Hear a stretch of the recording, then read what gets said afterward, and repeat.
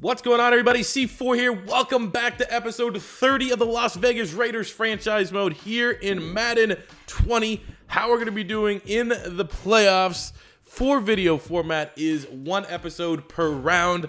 Obviously, if we are one and done, which would be not catastrophic for the franchise because making the playoffs was a pretty big step in the right direction. But if we're one and done, that's going to be incredibly disappointing. And then we'll have to, it's just one. I'm going to do a slightly different highlights. I've looked around at some of the other franchise Madden 20 videos around, and I'm the only one that does 2 games per episode. So it's generally less gameplay than what you get in different types of, like on other channels and stuff like that. So this is going to be more of that one style because we're just playing the one game. So you're going to see a lot more of the drives, a lot more of the gameplay, a lot more of my struggles, a lot more of my successes on both offense and defense in trying to stop this 11-5 Houston Texan team. But there's not much else to say, man. We are the top dogs in the AFC West. We had everything up for grabs in the AFC to be the #1 seed. We finished the year against Pittsburgh. Pittsburgh played their starters. We played our starters for probably a quarter, and we had a huge injury in that game. A lot of people believe that said injury came to Mr. John Ross, who's out for 9 more weeks. I mean, that should put him right on track to be ready for the beginning of next season. But John Ross, star wide receiver, only played, what, 2/3 of the year and was the second best receiver in the National Football League statistically. And we came under heavy criticism. We only kept him in the game to try and get 40 touchdowns and break records with Trevor Lawrence, which underneath it all could just be trying to justify the whole Derek Carr trade. I don't know. I don't know what I was trying to prove. But needless to say, we are here. We got Damian Ratley, who had 200 yards last week in relief duty for John Ross. Had an insane preseason, and I mean, he should have been the guy that debatably should have got promoted and get the opportunity to play when Antonio Brown had his off the field issues and ultimately got traded. We decided to go the free agency route and pick John Ross off the street. So I think it's a good problem to have this many guys and this log jam at the wide receiver position going forward. But for right now, we need him to step up and have some big time games down the stretch. But I mean, 6'2", 200 pounds, 93 speed, 83 catching, and he feels glitchy as hell. He's one of those guys that's, 75 or below that plays like an 85. It's ridiculous. He gets great animations and wins a lot of battles. So before we bump into this game, guys, if you like this series, if you like any of the content, likes go a very long way. So if we can continue to, get that 1,500, 2,000 likes in that range, that, it is helping my channel so much. And I greatly appreciate every one of your guys' likes. So I want to do a preview of this Texans team, see what's going on, what got them to the dance. I assume Deshaun Watson was very good. He is really good in Madden Sim. And they don't have him. Justin Fields. I forgot all about this. It's been a couple days. This is the big battle. The 2 best rookie quarterbacks maybe ever.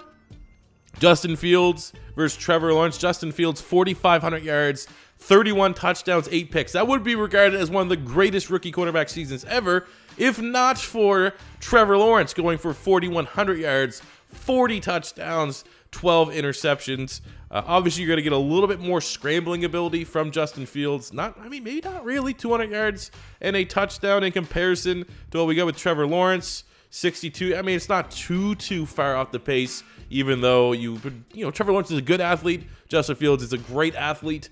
But this is huge, man. This is the future of the game. This is, the last big. What was the last big hyped 1-2 rookie quarterback? Goff and Wentz. You got Andrew Luck and RG3, Mariota, Winston, like all those kind of. I mean, Goff and Wentz right now looks so pretty damn good. And it doesn't really. I don't really feel like Deshaun Watson and Patrick Mahomes. They don't really have that big rivalry. It doesn't feel like there's any other real rivalries. So we're rekindling that. This is going to be big in the AFC for many years to come, and we get to get an early preview it here during both of their rookie seasons. Beyond that, they got Duke Johnson, Lamar Miller in their backfield. Also, Keyshawn Vaughn from Vandy. So there's some talent there, but no one really dynamic. I'm more so worried about how can we stop and contain DeAndre Hopkins.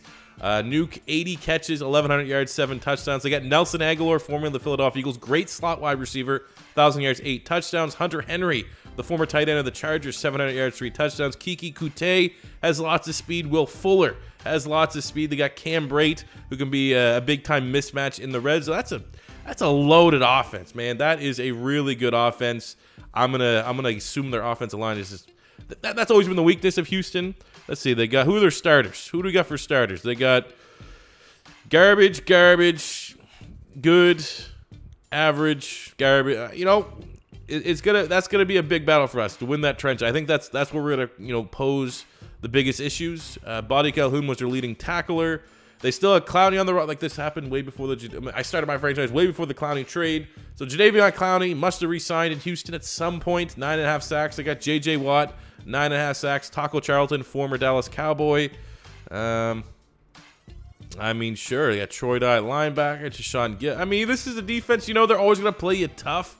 But I don't see if we can't contain and shut down Clowney and J.J. Watt. I mean, obviously that's a lot to do. That's a big task, especially for our offensive line, which is hot garbage coming off the edge. The two worst tackles, two most sacks given up by any tackle, Colton Miller and Trent Brown.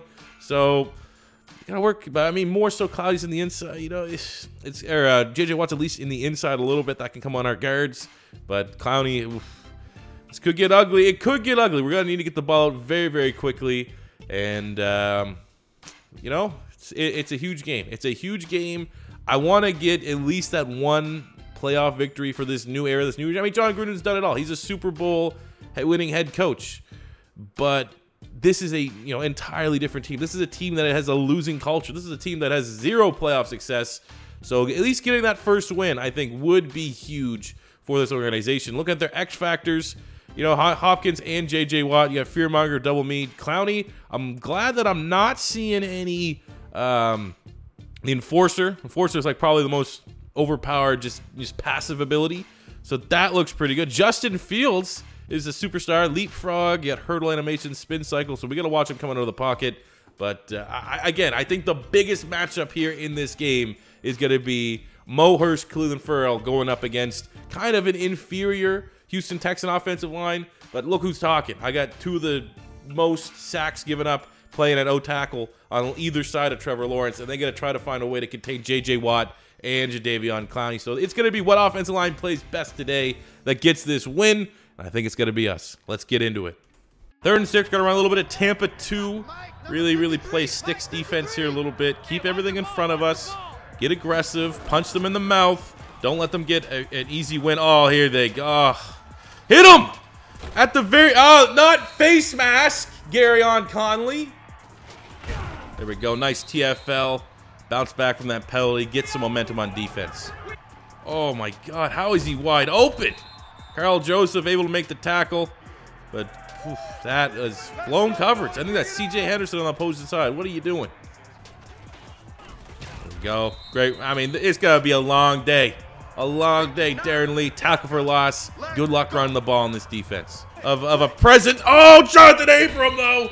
There's a dominant presence. Abram tank comes in. We brought the house. And we're going to have to force the Houston Texans to a field goal attempt. That is outstanding red zone and goal line D. Oh, it's no face mask, too. That was clean.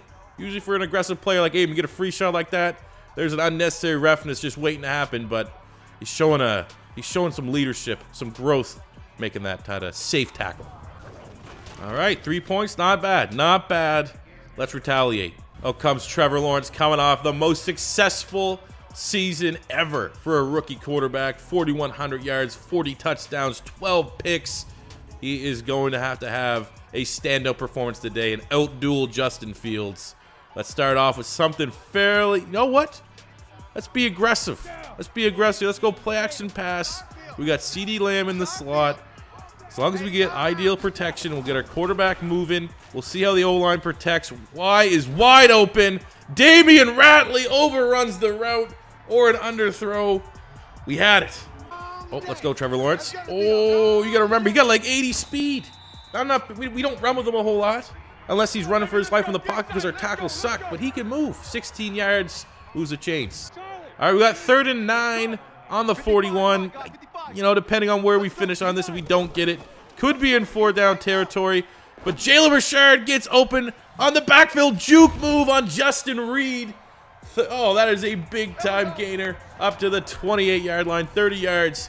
Maybe the most underrated aspect of our offense is Jalen Richard at the backfield. Really good receiving back. Unfortunately, didn't utilize him a whole lot, but, you know, playoffs are all about guys breaking out, and it could be his chance here starting today. All right, let's go back to the well here on 3rd and 5. I mean, a screen pass is not a pass we execute and run a whole lot, so maybe this will catch them by surprise. We dump it off. Jalen Richard, it works. Oh, he makes a couple guys miss. Great blocking out in space. First down, Raiders. Now faced with a 3rd and long. I mean, we can put points up on the board if we're not too risky with it. I like Damian Ratley there on the slant. Let's see if we can get some good protection. Oh, he gets open. He gets open. He fills it up. It's double coverage. Moreau catches it off the deflection. Still fairly short. 4th and 3. Let's go for the field. Let's just tie it up. Let's tie it up. It's still early. Okay, that could have been a lot worse. That could have been a lot worse. All right, I don't know why people keep saying there's like the kicking meter disappears. I've yet to see that. Maybe it's because I'm on all Madden and it's on like all pro or something. But kicking meter showed up there, and we tie this one up at 3 apiece. Man, our defense isn't really responding right now. Henry gets open on fairly soft coverage. Abram with the tackle at the end of the first quarter. You'd have to say right now the Texans have all the momentum. 3rd and 4, Justin Fields has been far too comfortable in this pocket, and we are not going to be able to have any success if we let it continue, but a great tackle, short of the sticks. Jonathan Abram holds him to another field goal attempt. And there's a sack. I will say, if there had to be a negative with Trevor Lawrence, you know, there are specific release animations in Madden that are good, and he doesn't have a bad one, but he doesn't have a good one. 3rd and 17, we need someone to make a play. I mean, we're going to have to have Jalen Richard back in pass coverage. That's terrible. I don't even know what his pass coverage rating is. Probably 20. We need some time. Oh, Damian Ratley. That was not a great pass. Thrown behind him. Looks like he got a broken spleen. His kidney exploded. But that was a massive catch. Only muscle cramps. Get your ass back in there. All right, great pass. 2nd and 10. Send it up to the 9-yard line. That is a combination that's been the biggest disappointment in the offense. I thought Renfro and Trevor Lawrence, that Clemson connection would have been, you know, lightning like lightning in a bottle. I mean, Trevor Lawrence, it's not all his fault. Renfro's missed some time. Oh, great blocking. And Josh Jacobs runs in free. Like I was saying, yeah, Renfro's been hurt, but if we can get that chemistry going for this playoff run, that's going to be huge. But first touchdown of the game goes to Josh Jacobs. Very well blocked. Kind of shocked at this point because almost every other run attempt has been a TFL behind the line of scrimmage. Chauncey Gardner-Johnson, that athleticism on display, getting a sack. 3rd and a mile for the Houston Texans. Momentum shift in this game. Oh, Renfro. 1st and 10, makes a miss with the juke. Puts the ball up on the 5-yard line. We'll burn a timeout. So we have a full array of play calling options here to close this half out. All right, 2nd and goal on the 4. I like Renfro. I like Richard. Don't really like CeeDee Lamb as our first read here, but we'll see. Trevor Lawrence, step up in the pocket. Jesus, let's try it again. Maybe we'll go CeeDee Lamb like this. JJ Watt, X factor. Come on. A touchdown will be huge. Oh, that's not a great play call. It was caught. Hey, there we go. Moves it a little bit. 4th and goal. No, we got to go for glory here. What are we really talking about? You know, what are we really talking about here? This is what would Doug Peterson do? He's gonna go for it in this scenario. We got Ratley, the most dangerous wide receiver in the National Football League. He got wide open.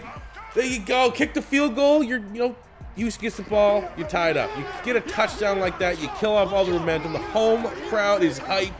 You walk into the lead at halftime. 1-point lead. Kicking off the 2nd half, we got the ball, so that was huge. That makes that touchdown even more important. We got J.J. Watt out of his X factor, and running the ball still doesn't look like it's in our best interest. Big TFL by Bernardrick McKinney there. 3rd and 7 on the 40. We'll see if we got someone deep. If not, we got Moreau across the middle of the field. Ooh. We'll check it down to Jalen Richard. Very close to a 1st down. I think we're going to be inches. Oh, yeah!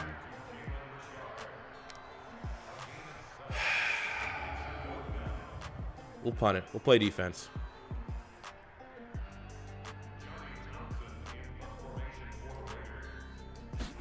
this is gonna be, come on, pin that. Get that gong. Get that gong. This is why you punt the ball. Yo, Josh Jacobs, Jingleheimer Schmidt, 68 yards. Let's see if we can get a first down here. We're chewing the clock. We're going to start to make the clock work against the Houston Texans. We play 12-minute quarter. We play big boy quarters here. 3rd and 4. Something simple. High percentage play would be great. Oh, Renfro got open. They thought we'd go to the running back. They thought we'd chuck it down to the tight end. But it was Renfro. That Clemson connection, as good as it's been all year. All right, well, I like, I mean, Moreau has been absolute money, beating, breaking away from these linebackers. Ooh, they got that one covered up. Oh, there comes Clowney with the sack. Credit to O-line, man. O-line has done a fairly decent job. That's the first real sack of the game. And we'll have to settle for a field goal attempt. It's good. Oh, God. Ooh. What, did he seriously, they just seriously try to throw it to the tackle? Justin Fields just tried. Okay, not only that, Justin Fields, our corner, who's been very good in Werner Harkers, enough so to get a brand new contract, just got beat on a route by Max Sharping. Ah.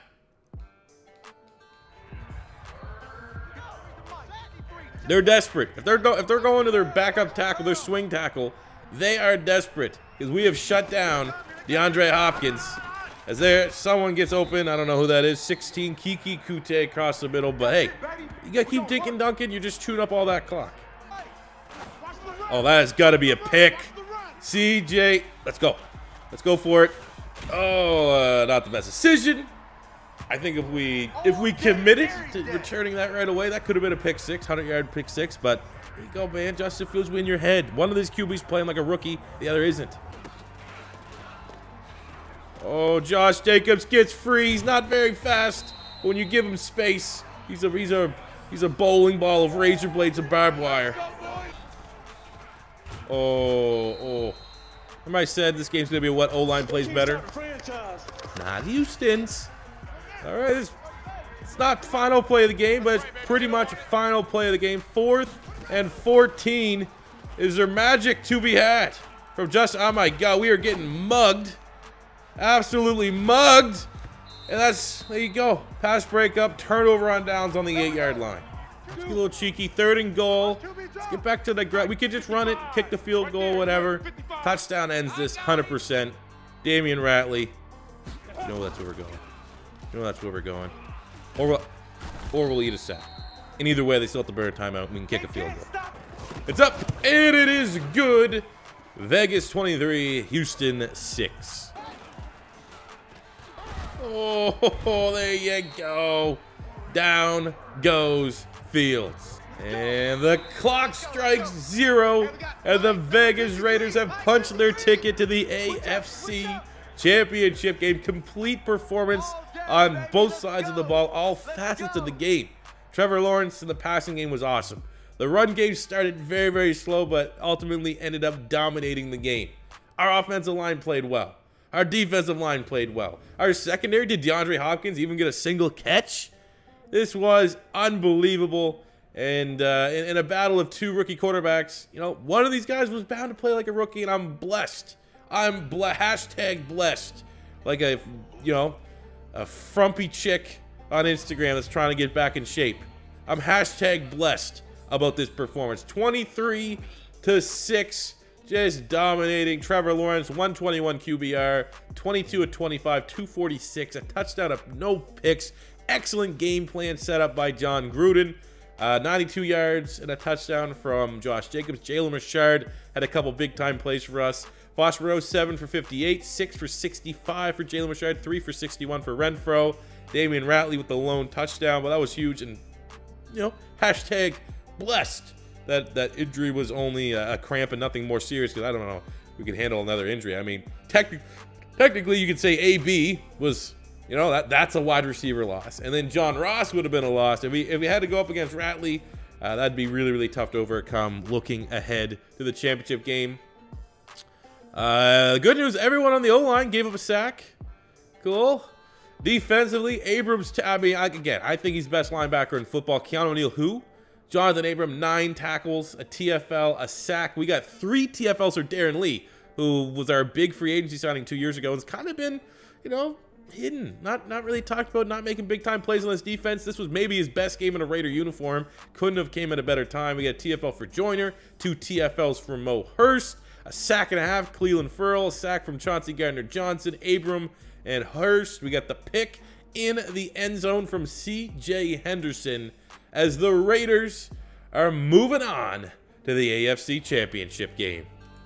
And in the AFC Conference Championship game, we get to take on, you know, along with the Chargers, the most overpowered team in the AFC, the Cleveland Browns, Baker Mayfield and company. I look forward to the challenge. I hope you guys tune back in. I think that's going to be Sunday. We'll be back, and we're going to see if we can somehow complete this miracle run and make the Super Bowl here. But a home game against the Browns. Myles Garrett, I'm pretty sure every time I played Myles Garrett, he's got at least 4 sacks on me. So that's going to be pleasant. So you definitely are not going to want to miss that game. But this perfect timing. This is the kickoff for the Eagles-Packers Thursday Nighters, you know, about 5 minutes. So I get to go watch that. And hopefully we can replicate similar success being the Philadelphia Eagles that we just had against the Houston Texans. So thank you guys for watching. As always, if you enjoyed the video, smash that like button. Likes help me so very much. And if you're first time stopping by, don't be afraid to hit that subscribe button. And I'll catch you guys on the next one. Peace out. Money I'm spending, I'm out and I'm shopping. You talking that shit, well, you talking the talking. Look at my options, look at me dropping. Ass in the game, like, who are you stopping? Not me, not me, not never. Not me, not me, not never. Not me, not me, not never. I'm way too clever. Look at the kid, Mr. Consistent.